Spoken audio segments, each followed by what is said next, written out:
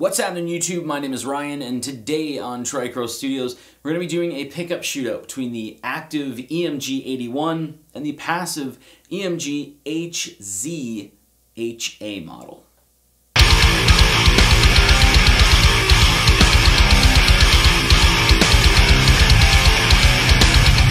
So very simple. Whenever you see this, it's going to be the EMG 81. Whenever you see this, it's the EMG HZ.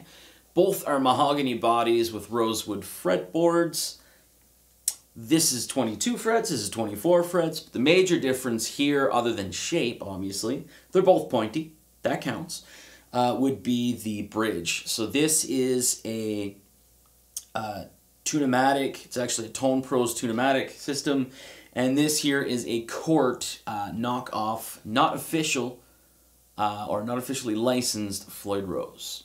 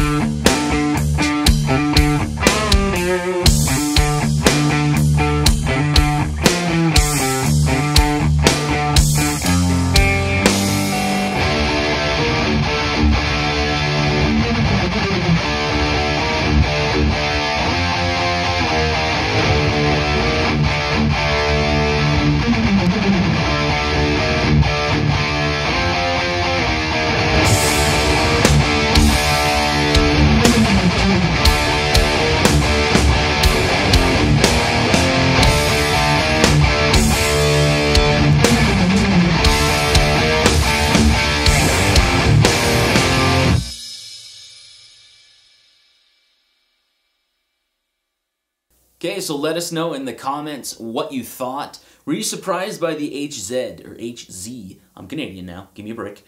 I'm sorry. I've always heard that the HZs were really bad. They don't take gain as well as the actives do, but they're very surprising. Now, if I end up keeping this guitar, I am not keeping the HZs. It's not because they're absolutely horrible. It's because this looks like my first guitar that I really owned, and I want similar pickups in it. So that would be DiMarzio Deactivator X's, because they're similar to the old style Ibanez pickups. But still, the HCs were pretty good. I was pretty impressed. Thanks for watching.